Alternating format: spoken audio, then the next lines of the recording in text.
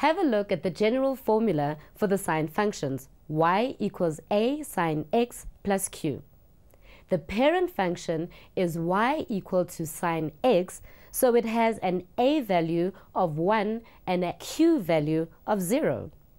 The general formula for the cosine functions is y equals a cos x plus q. The parent function's formula is y equal to cos x, so it also has an a value of 1 and a q value of 0.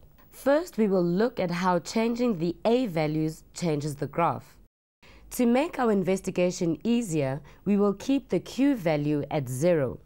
Then we can be sure that any changes we see in the graphs are caused by the changes we make to the a value.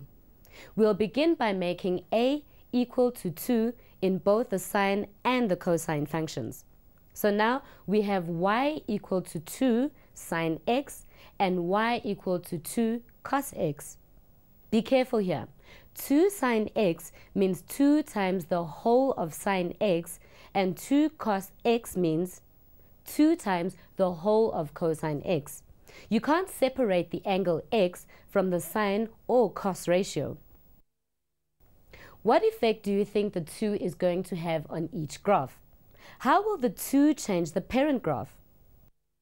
By increasing the a value to 2 in the formula, we have changed every y value for the sine and cosine functions by a factor of 2. One way to look at this is to say that each y value on the graphs will be 2 times bigger. So we can multiply them by 2 to find the y values for the new graphs. Let's start with the parent graph of the sine function. I'm going to choose the point here at 90 degrees and 1. Remember that this was a maximum value for the parent graph, so this y value of 1 will become 2. We can plot the point 92 here.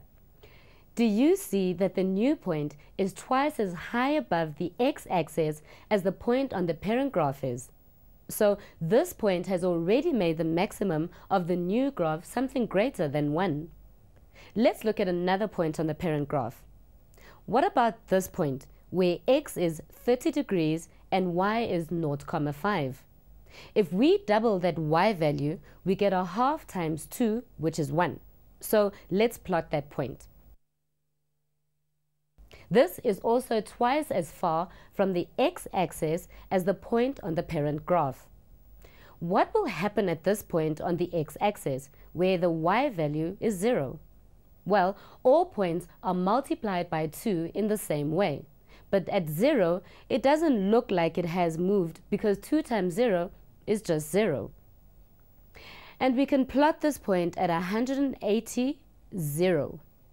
Let's look at a negative value of y now. At 270 degrees, y is negative 1. This was the minimum value of the parent graph.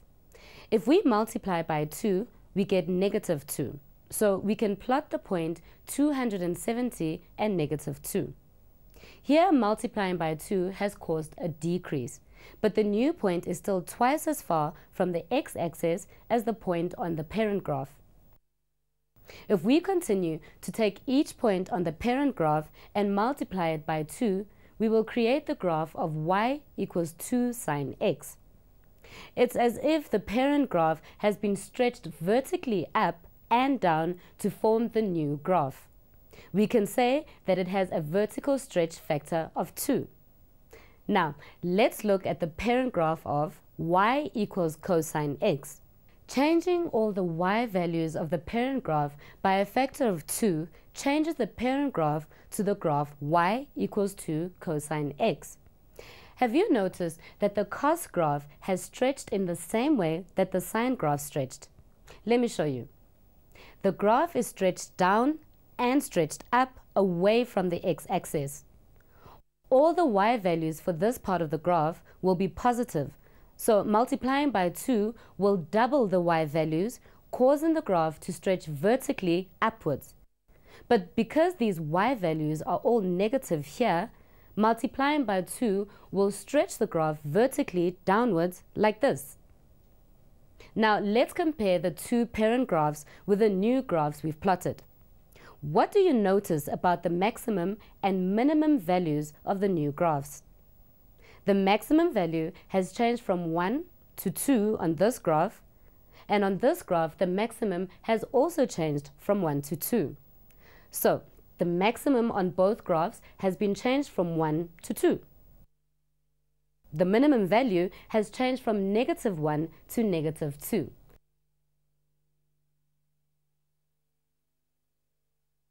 So the range of both graphs is from -2 to +2. The amplitude of the graph is the maximum distance away from the x-axis, so both graphs have an amplitude of 2. Let's compare the x-intercepts of both sets of graphs. What do you notice about the points at which each graph cuts the x-axis? They have stayed the same because 2 times 0 is still 0.